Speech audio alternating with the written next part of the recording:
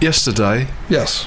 We had a look at Harlequins, and we had a look at the arcade on 4th Street. Yep. Because all this student accommodation coming along. I think Chris is here. Is he really? I think he's behind you. Look, we'll say this very quickly, and then we'll let him in, because he's got views on this as well. Yes. Exeter seems just to becoming a massive dormitory. That's what I think is getting towards where Exeter's going to change. Whether it's for the better, I don't know, because it's going to be inundated with those people from the students. But I suppose that's going to be the norm. But we need to do a lot more research to find out how it's been funded in the long run, to give us an overall view. And I knew about the famous little pub. What's that one called? Honiton. The Honiton Inn, that's it. Yes, I always remember that one, getting off the bus and seeing that. I said, I said to myself, make good student accommodation. JD, Chris is just knocking at the door. What occurs to me is that the reason the students might want to live in Exeter is for all the interesting things that exist in the city centre. But when the shops and the pubs and the cafes are all being demolished to make way for the accommodation, you have to wonder what's left of it. Do you think that's... Student accommodation. Yeah. Because, well, Chris, you noticed the Honiton Inn was on its way. Yeah, I did. And you've got photographs. Yeah, a photo. A photograph. But we also went down to the arcade on 4th Street. Yeah. And we had a good look at that. And so the cafe is gone from that, and that was a very good cafe, very good value. Well, that's just moved, hasn't it? So it's moved. It's not disappeared. No, but if you go anywhere, every week I read there's a shop closing or there's a cafe closing, and so we just don't know where it's going. We're going to introduce all these people.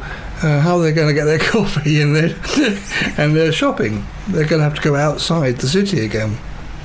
So that would be very strange. What you mean? All the shops are going to be on a roundabout somewhere, and the students are going to be living in the city centre. Roundabout. But they're having to go somewhere else. They're shopping.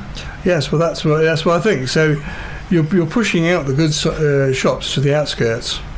Yeah. So they have to get a bus and go out. So I don't see the point in the whole thing, really. It should be more put into the centre of the city and sustain, something there. Well, the other thing is in that arcade. Even now, we saw comics and vinyl and just various things that you wouldn't find in mainstream shops necessarily. A mobile phone repair shop.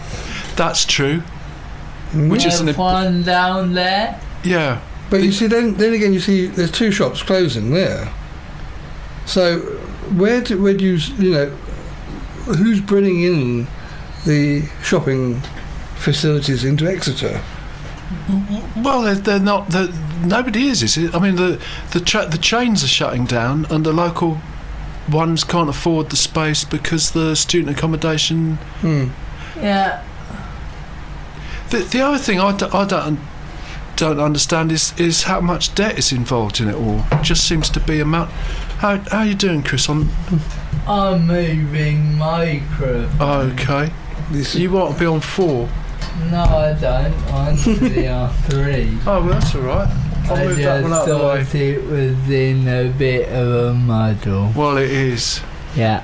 Okay. That's just the studio. Still a muddle. I'll sort it out in a minute. Well, look, we'll come back to it all later, but it just seems to me that the whole... It's just a boom phase at the moment, but I think there might be a bust phase, and I think Exeter could be quite exposed. Because if this sort of thing goes on in Bristol or Manchester, it can get lost amongst everything else, but it just seems to be all that's going on, really, at the moment.